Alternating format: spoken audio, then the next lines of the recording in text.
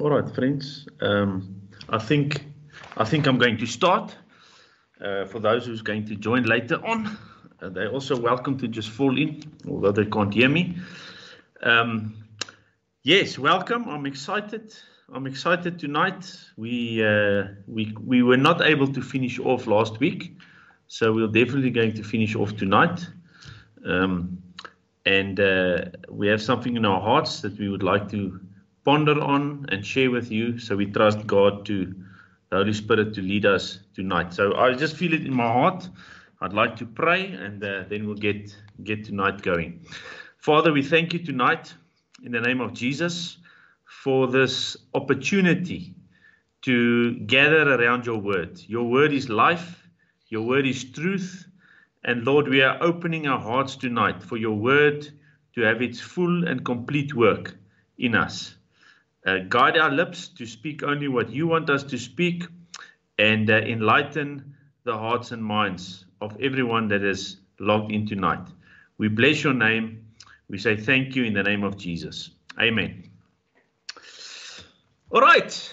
The Beatitudes, I'm going to do a very, very quick recap of what we discussed last week, and then we'll finish up. We said the Beatitudes was delivered at the Sermon on the Mount, which is beside the Sea of Galilee. I'm not going to show you the Google map again, but you will remember it is in the northern region of Israel. There's a beautiful little church that they've built there, Roman Catholic Church in the 1930s. I'll show you this picture. That's a view from the church looking down to the Sea of Galilee. And there are some wonderful, all the Beatitudes are actually lined along the path as you walk up to this church. Let me scroll to the very first Beatitude. And that is, blessed are the poor in spirit. All right, this is what Jesus explained to the people, to say that to be poor in spirit means to not rely on your own strength and own confidence. All right, it is fully relying on God. That is what poor in spirit means. The next one, which is, blessed are those who mourn, for they shall be comforted. You'll remember I said that this mourning, it's talking about a person mourning about the state of their own sinful nature, the state of the world of sin around them, and in that state of being saddened by the sin that they see, it will drive a person to repentance, and in that arises a great blessing. Then Matthew 5 verse 5, blessed are the gentle, for they shall inherit the earth.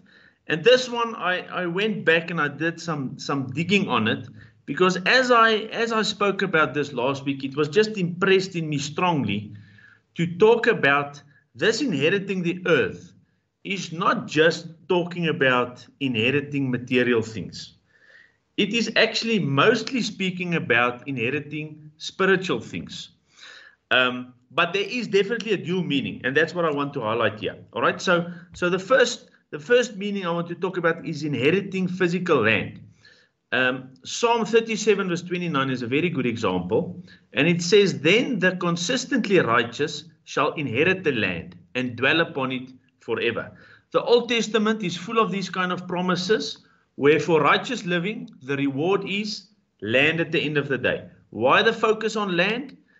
The covenant with Abraham, God promised him great lands will come to him. So land is a very big part of the covenant, and therefore the blessing of the Lord. So it is not wrong to expect inheriting material blessing for the humble and gentle person. But the main focus that I want to highlight here is the second meaning, the spiritual land, the kingdom of God. And this has to do with inheriting people, in that sense that people starting to serve God, they become part of God's kingdom, and that is a much greater blessing, because that is eternal. as opposed to just inheriting a piece of land on the earth. All right, and then how do we know the focus here is mostly geared towards the spiritual kingdom? The rest of Matthew chapter 5 speaks about this new spiritual kingdom, the kingdom of heaven which is at hand. All the parables that follow, Jesus says the kingdom of heaven is likened to. So the spiritual kingdom is the focus of Matthew chapter 5. Right, let's go to the next one. Blessed are those who hunger and thirst for righteousness, for they shall be satisfied. In other words, striving to live the right way. Then a person will discover that brings true satisfaction in life. All right, so hunger and thirst, not necessarily for food, but for doing the right things. They will be satisfied. They will have peace in their hearts, not having that constant emptiness and longing for the next best thing, the next best thing, the next best thing. That is what this one is talking about. Right, here is where we got to last week. Blessed are the merciful. And this one really touched my heart because I think God was speaking to us about we are too much hard on ourselves and hard of people. We need to operate in greater mercy. Now here, Matthew chapter 5 verse 7 is a great deal, is a great value deal. Let's call it like that. I love a good deal, and I know some of you out there also, you love a good deal. Here is an excellent deal. Look at this deal that you're getting here. Blessed are the merciful, for they shall receive mercy. Now this merciful, if I go to my beloved eastward, let's go to chapter verse 7, and I want my King James. Look at this Greek word of merciful. This talks about compassionate, actively merciful. So this is a verb, all right? So this is talking about a person having mercy, doing merciful acts towards others. All right, so it's me being merciful towards others. Look at the blessing that will come their way. All right, they shall obtain mercy. Look at this kind of mercy. I'm going to do this. So it's that G 16553. To compassionate by word or deed, specifically by divine grace. So this is the divine kind of mercy. All right, so why am I saying it's a good deal? Let me go back. You give mercy, the human kind of mercy, the human kind of grace, which is limited. Look what you receive in turn. You will receive mercy from people, and you will receive the mercy from God. So that is the divine grace. So you give as best as you can your humanly mercy, and you are going to reap heavenly mercy. That to me is an excellent deal. And I also quoted the parable about the person who owed money, Matthew 18, verse 23. So God's kingdom is like a king who decided to collect the money his servants owed him. Let's quickly go there. I like us to see this. Matthew chapter 18. Let's go to verse 23.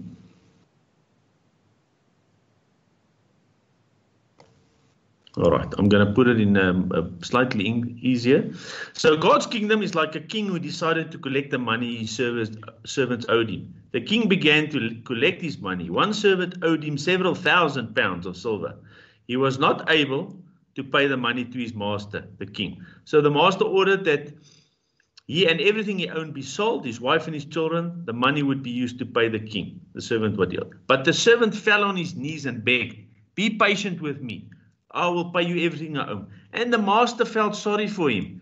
I'm sure if I go to the King James Version, my concordance, moved with compassion. All right, so that is not entirely the same compassion that we've seen before, but he felt it on the inside to have mercy on this person.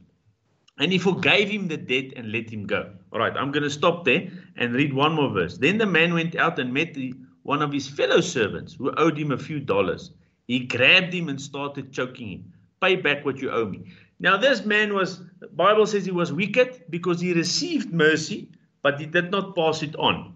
That is the complete opposite to what Jesus is describing in the Beatitudes. He wants us to have mercy so that we can obtain mercy. All right, let's go on.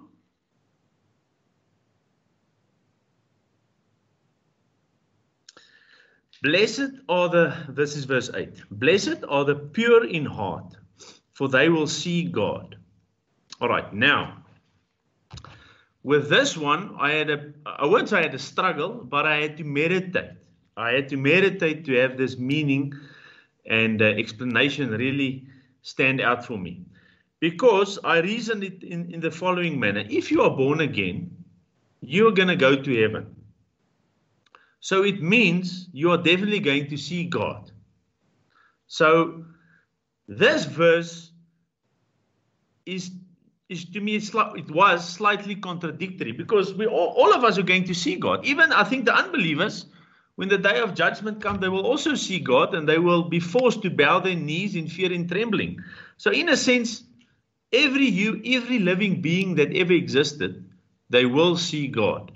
So why is this scripture then so unique? Blessed are the pure in heart, for they will see God. Now, to understand this, we need to go to the Old Testament, Psalm 24. There the word says, who shall go up to the mountain of the Lord? Who shall stand in his holy place? He who has clean hands and a pure heart. So if you read the Old Testament, again, it talks about a pure heart and a clean heart. That person will be standing in the holy place of God. All right. Now remember, Jesus is not talking about the kingdom that is to come. He's talking about this kingdom. This is the context we must see it in. Let's go to the Hebrew and Greek translations. Matthew chapter 5 and pure heart. And let's do King James. All right. The pure in heart, for they shall see God. Now look at this word. This word is talking about, I'm going to highlight that one. Properly to stare at. That is to discern clearly, physically or mentally. By extension, to attend to. By Hebraism, to experience passively, to appear. Behold, perceive, see, take heed. So what this seeing God means, it is experiencing the presence of God. It is to appear in front of God. It is to sense his presence. All right? And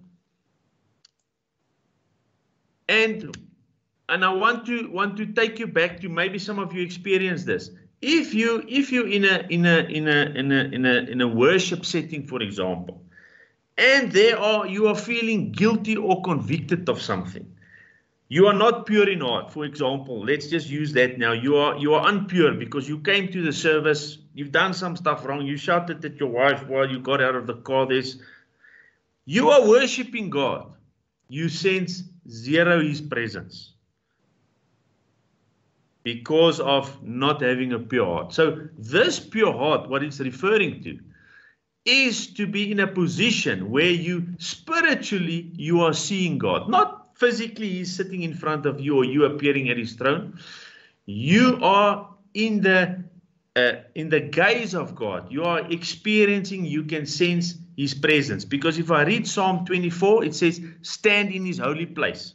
Now his holy place, we can sense it here on earth. Jesus made provision that we can enter into the Holy of Holies. So the pure in heart, to have a real relationship that you can experience God and experience his presence, there is the requirement, the pure in heart. And this does not apply to one day when you will see God, because the whole world, like I said, even the unpure, there will be a day when they will have to appear in front of God, and they will also see him in fear and trembling. All right, so this was one I had to meditate on and just ask God for guidance. Lord, what are you trying to tell us here? All right, let's go on to the next one. All right, this is also one I had to think about and meditate. Matthew chapter 5 verse 9. Blessed are the makers and maintainers of peace, for they will be called the sons of God. All right. Blessed are the makers and maintainers of peace, for they will be called the sons of God. That's the beatitude. Now let's look at another scripture. Because if I read sons of God, in the Old Testament, sons of God has a few meanings. In the very beginnings of Genesis, sons of God usually refers to angels or fallen angels. This, obviously, it's not those sons of God. Later on, when the prophets come, they talk about sons of God, then it means the prophets. This is also not talking about the prophets. So then, what's left over? Sons of God are children of God. Right, now, let's look at this verse with the eyes of the children of God. Blessed are the makers and maintainers of peace, for they will be called the sons of God. The children of God, the born again ones. However, in my mind, if I see son of God, to me it's a person that's born again, that's serving God. Then you become a son and daughter of God. So how come is this scripture slightly different? Let's read Galatians 3 verse 26. Because you are all sons of God through faith in Jesus Christ. That is how you become a son of God. All right? You are a son or daughter of God through your faith in Jesus Christ. And I was going over this and I was reading it and I was reading it. And then the following word caught my attention. They will be called sons of God. This verse does not say they will be sons of God. They will be called the sons of God. Subtle difference in the wording, but big implication in the meaning. Now let's bring it back to those of us who are parents. I've got 2 sons. Let's say I have a sit down with my sons and I use the words, I call him my son. Instead of calling them on their names, my son, how are you today? My son, I want to teach you a lesson today. If I speak like that to my children, it's a much more intimate way of talking to them. If I call them by name, it's usually I'm angry or I need to discipline, it's more strict. But when it's my son, my daughter, a lot of affection. Another example, let's say there's a crowd of children. I'm at school or at church and my children are there. I can call them by name and they might look at me and they might respond to me. For the bystanders, that doesn't necessarily indicate to them these 2 children are my sons or my daughters. But if I say this in this crowd, my sons, come here. I announce to everybody around me, Martijn and Enzo, they are my sons.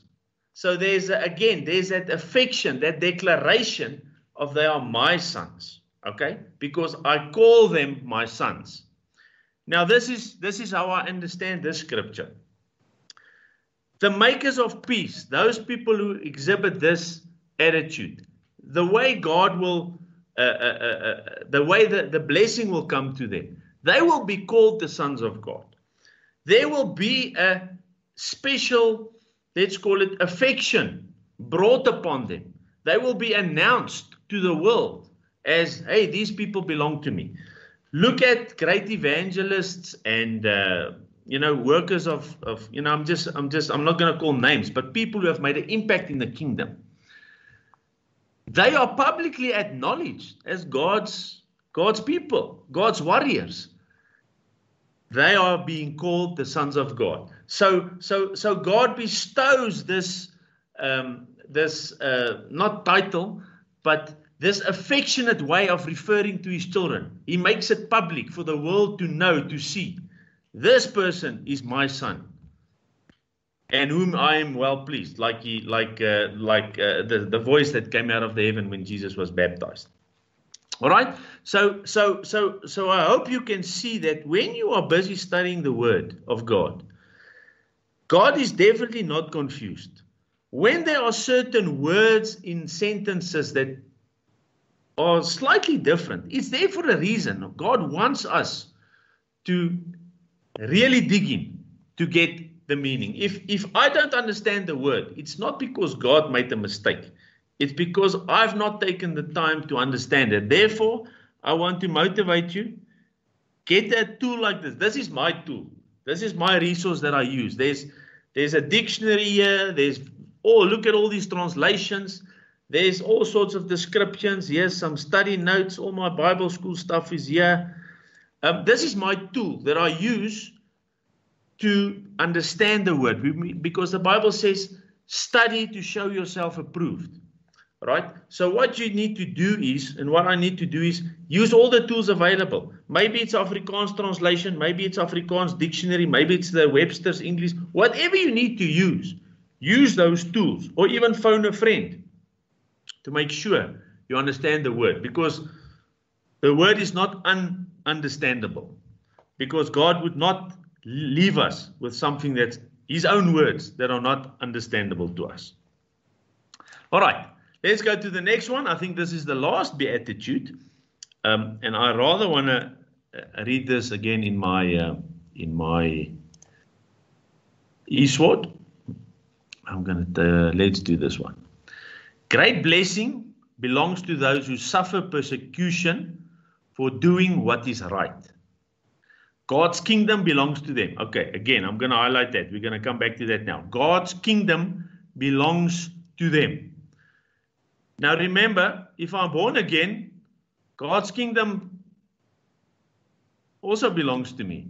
Or let me rather say it like this. If I'm born again, I know for sure I'm going to heaven.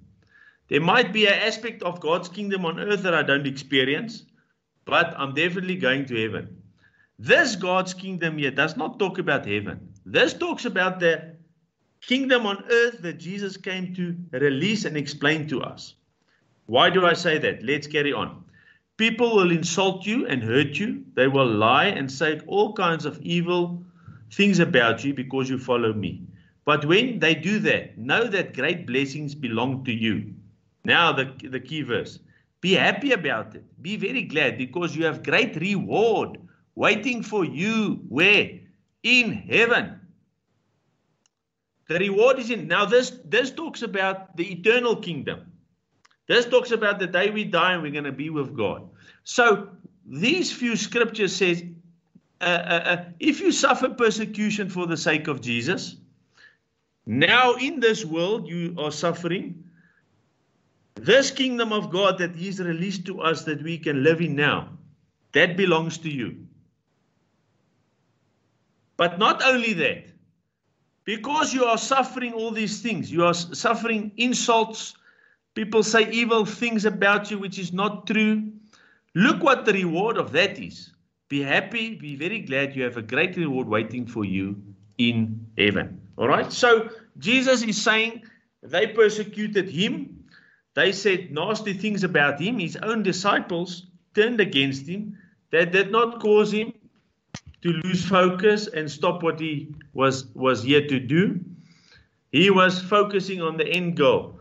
Same for all the people here on earth who gets persecuted, martyrs, also even us. You and I, we also get persecuted. Just talk about God on your Facebook and Twitter profile. Not that I do that, but I know of somebody who, more than one person, who lost their work because they said what the Bible said on their Facebook profile, and they were called into the workplace. What you're saying here, we don't agree with. Sorry, here's your papers. Won't see you again. That's persecution. That's straight persecution. All right. So that is what I want to say about the Beatitudes. So to quickly summarize, kingdom that we are experiencing here on earth that we must live by. Poor in spirit, which means we rely on God. Mourning, we are repenting of our sins. Meekness, we don't think highly of ourselves, but we are gentle. Hunger for righteousness, we want to do the right things right. Mercy, we've spent a lot of time on that. We are having mercy towards others. Purity, it's a clean heart living right. If you do that, you will experience the presence of God. Making peace, the opposite of making war and being wicked and being harsh and aggressive. And then willingness to be persecuted for God's account. Now, this is the beginning of the Sermon on the Mount, and we've already spent 2 nights on it.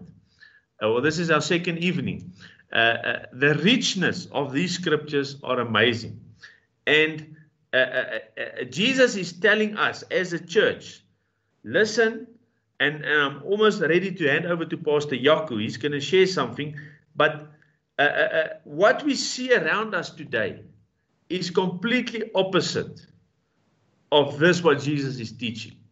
So to us, this is in a sense a wake-up call to say, ignore the noises. We need to make sure we do what Jesus is expecting of us. Let the noises not be so loud that we're not hearing the voice of Jesus. Thank you. Pastor Yaku, I'm just checking. Are you ready for me to hand over to you? Christu, yes, I am. Thank you. Okay, I'm going to stop my screen sharing and then I'm handing over to you. Thank you, Christu.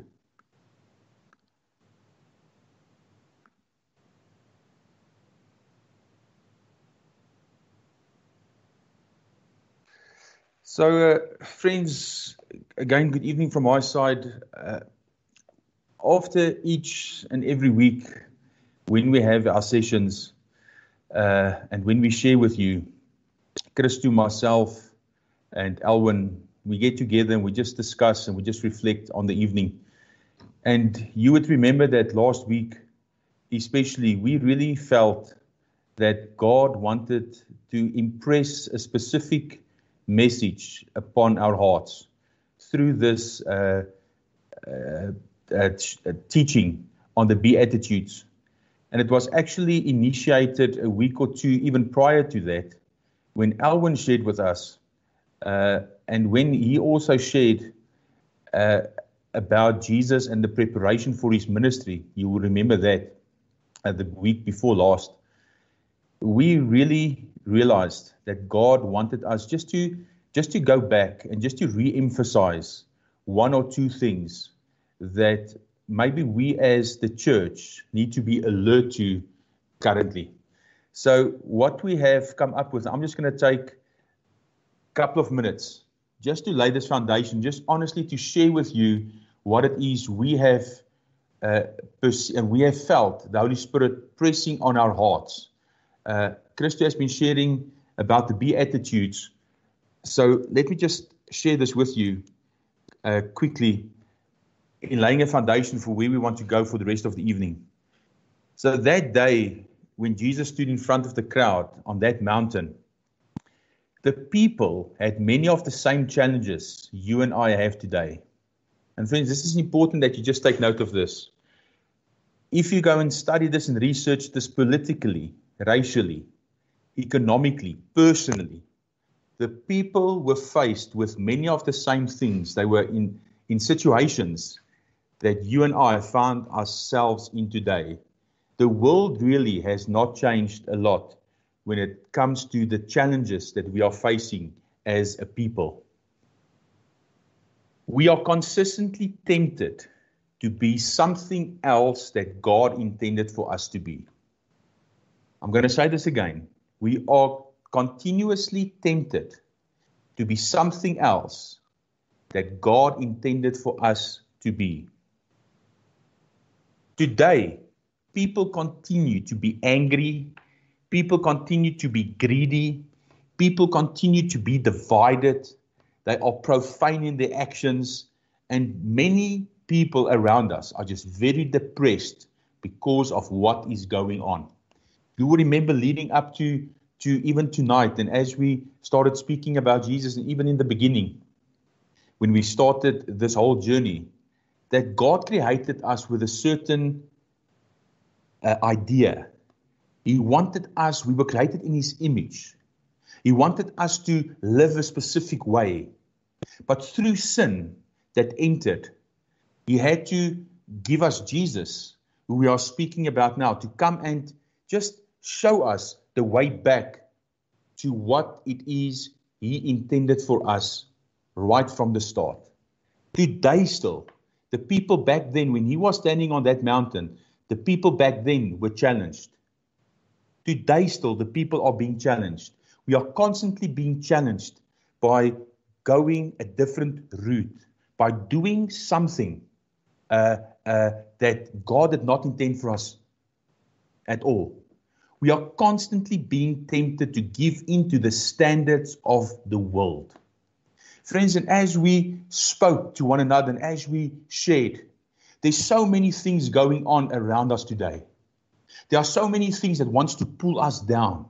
There are so many things that wants to sidetrack us, that wants to get our focus off of what it is God intended for us, to be these things that Christu has been sharing. Jesus was also tempted, friends. He gave us a Sermon on the Mount. He did not give in. Now this evening, in laying a foundation for what it is we want to share with you going forward, we want to encourage you as teachers. Remember, we want to discover the person of the Bible. We want to discover the person of the Word.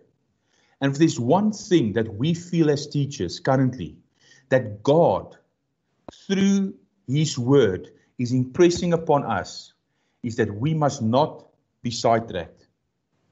There's so many things that wants to get our focus away from God. There's so many things happening in our lives that wants to get us down and get us discouraged and get us angry, and that wants us to be everything that the beatitudes is telling us not to be. Jesus was tempted in this way. And in going forward this evening, I'm handing back to Christu to share with us and to show you. And again, I say, it's something that Alwyn touched on a couple of weeks ago. But we just feel we want to go back to that specific day that Jesus was tempted in the desert by the devil. And let's just see how Jesus dealt with this. He overcame. Let us follow His example in order for us to also overcome. Thank you, Christu. Thank you, Pastor Jaco. All right, friends, I'm gonna share my screen with you again.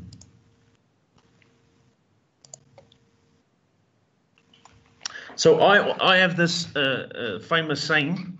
Well, I won't say it's famous, but I always say it, and I repeat it often every time I teach.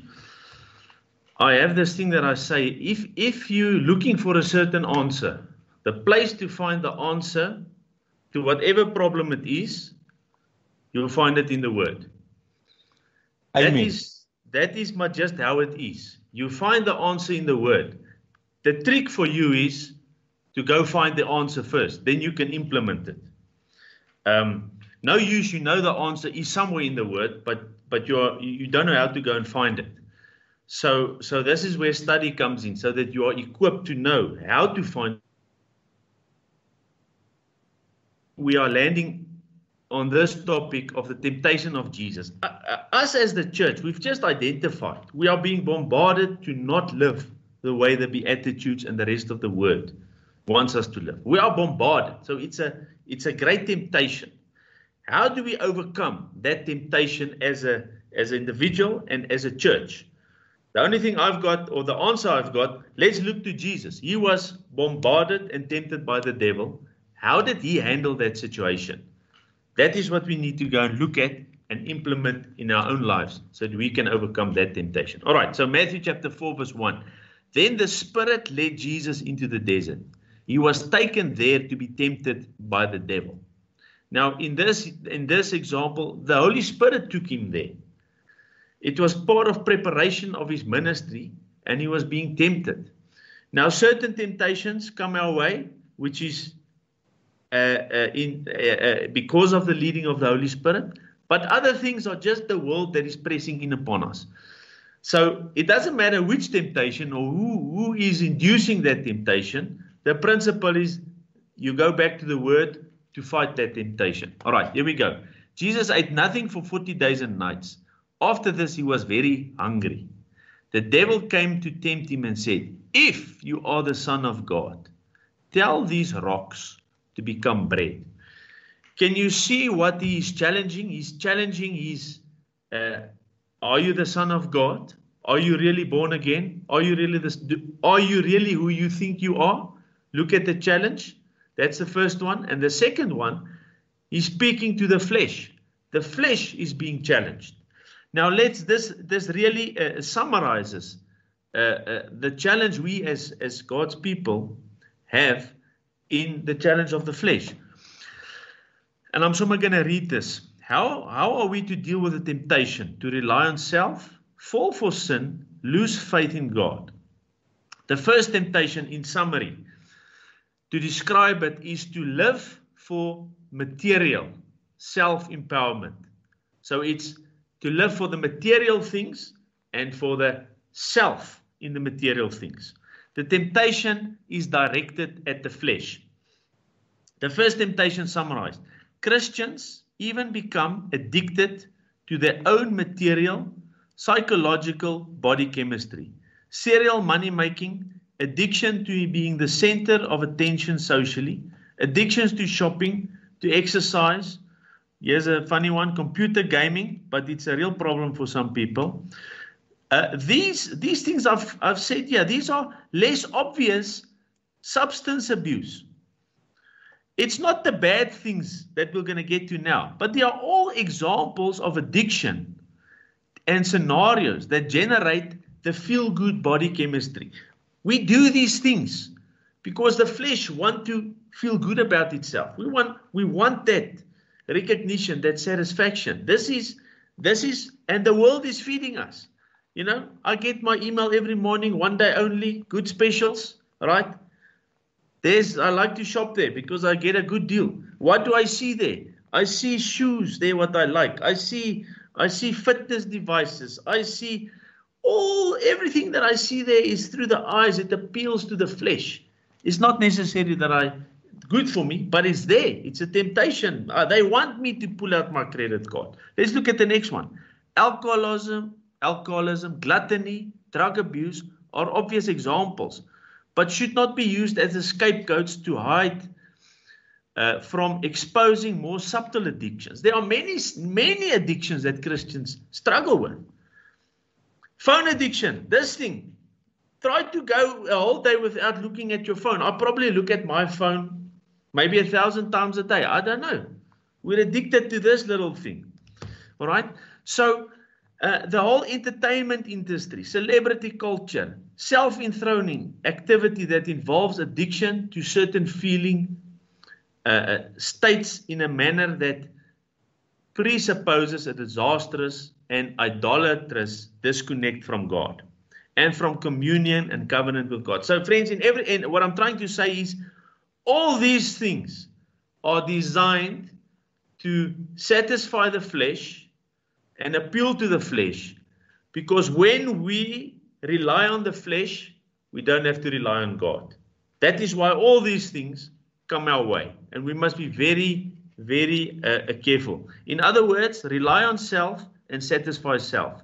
Now, in context, let's look at the beatitudes. Which beatitude does this temptation contradict? Matthew chapter 5 verse 6. This is just how I interpret it. Blessed are those who hunger and thirst for righteousness, for they shall be filled. We hunger and thirst for food, for things to drink. We hunger and thirst to put certain clothes on. These are the things that people hunger, or the temptation comes our way to hunger and thirst for the wrong things. Yet Jesus is saying, rather hunger and thirst to do the right things. All right, let's look at how Jesus was fighting this temptation. Jesus answered him. The scriptures say, it is not just bread that keeps people alive. Their lives depend on what God says. All right, total reliance on God. Total reliance on God. The lesson here is, those temptations that come our way, how do we fight it? with a word. For example, let's just say this is a fleshly thing, jealousy. Let's say I have a problem with jealousy. It comes up by me all the time, and I want to be jealous of this one and that one. They've got more than me, and how do I fight that? If I identify that problem in my life, what must I do? I go find all the scriptures on jealousy, and I go meditate on it, and I go see, oh yes, it's a problem in my life. Let me firstly repent and proclaim those scriptures over my life. And that is how I would, for example, take care of that problem in my life. All right, that is just the first one. Let's quickly go to the second one. The second temptation, live for the spiritual self-empowerment. In brackets there, controlling God. All right, what did the devil do? He said to Jesus, then the devil led Jesus to the holy city of Jerusalem and put him on a high place at the edge of the temple area. He said to Jesus, if you are the Son of God, jump off, because the scriptures say, God will command his angels to help you, and their hands will catch you, so that you will not hit your foot on a rock. Look how clever he is. He is speaking to the faith of Jesus. He's quoting a scripture. He's speaking to the spiritual angle. He's taking a spiritual angle. You are a faith man. Come on, exercise your faith. You got faith on the inside. Exercise it. Why don't you want to exercise? There's nothing wrong with exercising your faith. And this is a grave temptation. The second temptation summarized. Satan asserts that since the scripture states that God will protect Jesus, then this is a sure way to effect divine rescue. And this is the sin. On demand. Forcing God's hand. So what this is doing is using the spiritual sense to get your own way. To force God's hand by trying to manipulate the spiritual or the religious or the humanistic way of thinking into getting God to do what you want to do. Right. So what I've said here, examples of this sin, the occultic magic. Now I don't want to go into that, but there's people who really do hocusy-pocusy stuff, meddling in the spiritual world. That falls under this category. Humanism. Man is always right. Man is the keeper of his own destiny. All those humanistic ideas that has crept into all the countries and governments of the world. Religious legalism. So to the letter, no grace. And then there's also distorted charismatic religion, whereby I want to say overly focus on the material, overly focus on name it and claim it, and it's easy. You just step 1, 2, 3, 4, and you've got it. So you see the I want it my way, and I find a way to convince myself or to try and convince God. I'm sure you can do it my way, because there is a scripture for it.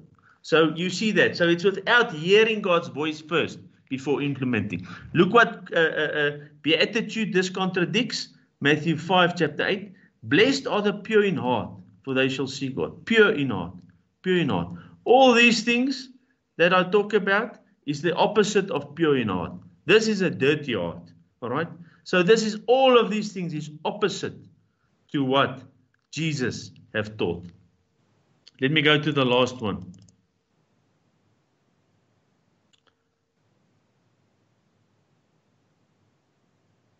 Oh, sorry. Before I go to the last one, apologies. I need to tell you how Jesus overcame this one. Jesus answered to this temptation. Matthew 4, verse 7. Jesus said to him, it is written again, you shall not tempt the Lord your God. All right. You shall not put God to the test. You shall not say, God, you will do what I say. That is basically what this scripture is saying.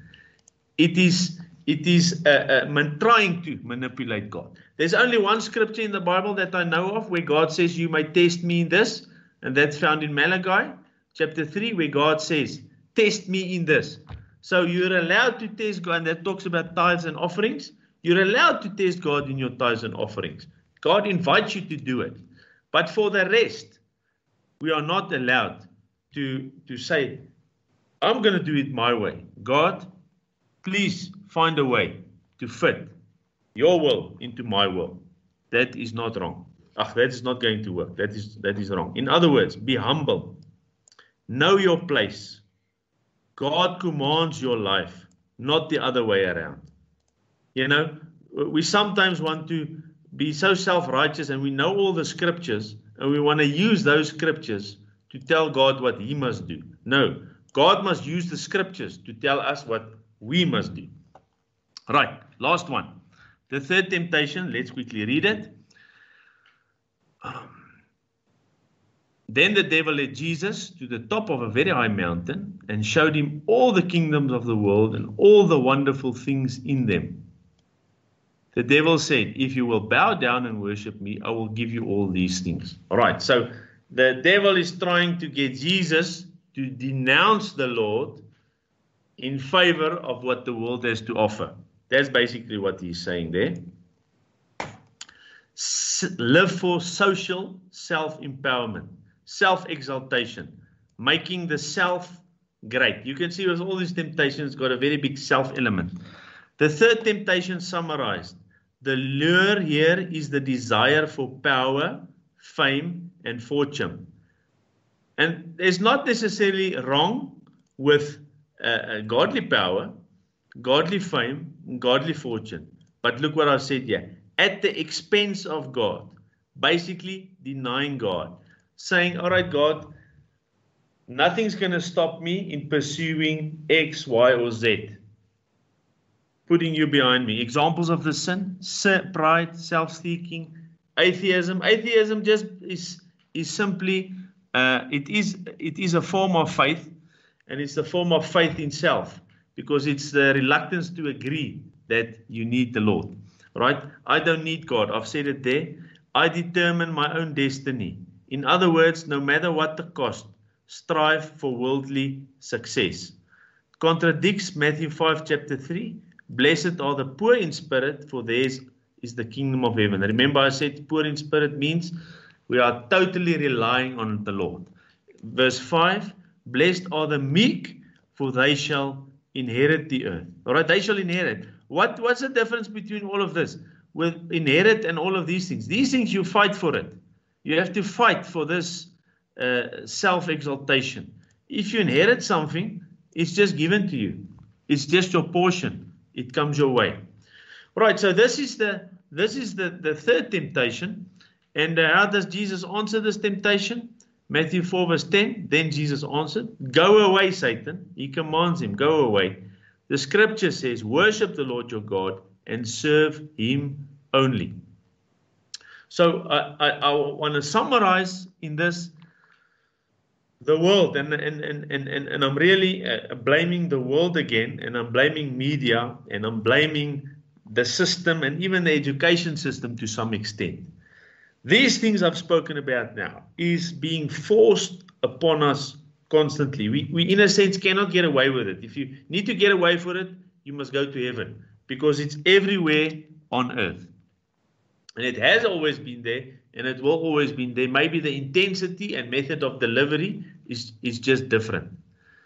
The point is, we need to be vigilant and look how Jesus fought these temptations, and make sure we identify it and say, behind me, Satan, the word of the Lord says X, Y, and Z. Whatever the situation presents itself as a temptation, you find the scripture and you come against that in Jesus' name. So, friends, this is what I have to say. I trust that God had a purpose behind this message. I trust that we were really sensitive to what God wanted to do. Certainly, I know for a fact in my life, God has pressed a few buttons and spoken a few truths to me. And we really trust it is the same on your side. I'm going to give over to Alwyn now. If there's any questions, or if Alwyn has been very quiet tonight, maybe he wants to make a contribution. But I'm going to hand over to Alwyn now for questions and what he wants to say. Thank you, Alwyn.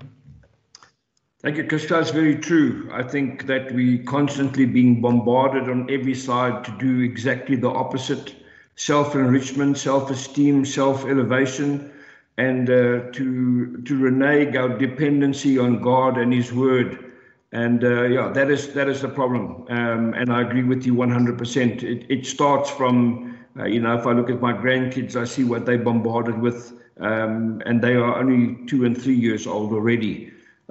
So for us as the more mature, I'm not saying that makes any difference, but the method of delivery is far greater than it was when we were perhaps younger. But now it's on every side. No matter where you turn, there's always something that is being thrown at you to lure you away from what God wants to do. There's no questions in the chat box. If anybody has a question, you please just raise your hand and we'll allow you to do that. But please, as per the rules that we have, just stay with the subject and on what has been released this evening, and not your opinions or anything else. So let's just stay with the topic. Is there any questions? Anyone want to ask something? Just remember, this is for you, so you're free to do so. While the people are pondering, I think I agree with you also, Krista, that it certainly has pressed some buttons in my life, and I know Pastor Yaku's as well, as we've discussed this.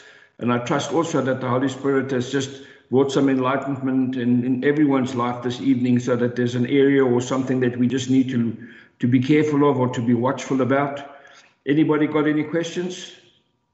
Anyone want to say something? Everyone seems to be very quiet this evening, Krista. I think you really brought the message out. Okay, thanks, Alwyn. Pastor Yaku, is there anything you'd like to contribute? And if not, then I'm going to ask you to then just close for us, and then close in prayer, and then we will then let the people go and log off, and we'll do our greetings. So, Pastor Yaku, over to you, please. Christy, thank you very much. Again, so friends, before we just actually putting this up now, but again, what we want to encourage you, what we're going to share the next 2 weeks, again, we've decided that after looking at the temptation and realizing that we are constantly being tempted, but also understanding how we need to deal with that, learning about the beatitudes, teaching us how we must deal, how we must look at ourselves. Looking at Matthew 6 and 7, we need to now also learn how Jesus teaches us how to continue to live. He's going to give us a new set of rules. He's going to give us a new direction, so which will not only deal with us as a person, with the beatitudes, but also in how we must act and how we must conduct ourselves. So I think, looking forward, Christu and Alwyn, the three of us really felt that tonight was important. Friends, we want to encourage you that we are constantly being tempted. Jesus never promised us a life without temptation, but He did promise us a life that if we apply ourselves, and especially the way Christo have shared with us this evening, if we continuously stay with the Word, friends, there is nothing that can get us down, and there is nothing that can overcome us. So I want to really encourage you that we will stay with what it is God wants us to do. You stay with your purpose, you stay with your plan, you stay with your conviction, and just allow God to guide you and know that God is really with us. So with that, I'm going to pray for us. So right now, I ask that you just close your eyes where you are. And God, again, we just want to acknowledge that, Lord, by your Spirit, we know, as your word has gone out tonight, your word is sharper than any two-edged sword. It cuts between soul and spirit, and it determines the motives and the intents of the heart of a man. And I pray this evening, and it's our prayer as teachers, that God, that you will cut deep this evening to our hearts, that we will again just see what it is that's going on the inside, that we will not be afraid to confront those things that needs to be confronted, that we will not be afraid to change those things that needs to be changed. God, in order for us to again look up, to look to you, the author and the finisher of our faith. We make a decision tonight that, God, we will not be distracted and allow this world to distract us from the purpose and the plan that you have for us. God, we will continue to make our mark. We will continue to make a difference because, God, that is what you have called us to be. So we pray for every person. Spirit of God, you comfort them, you encourage them, you give them the confidence to confront and to overcome. And we ask you, Spirit of God, that you will help each one to do boldly that which you want us to do. Amen. So, friends, with that, we encourage you. Thank you again for joining. Christy, you're such a blessing to us, really. Alwyn, thank you very much for everyone's input. Friends, thank you for joining us. The next 2 weeks is really going to be special. We're going to stay with Matthew 6 and 7.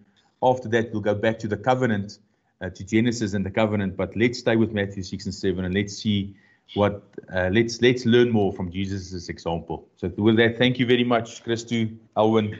Bless you, everybody. Goodbye. We appreciate you. Thank you.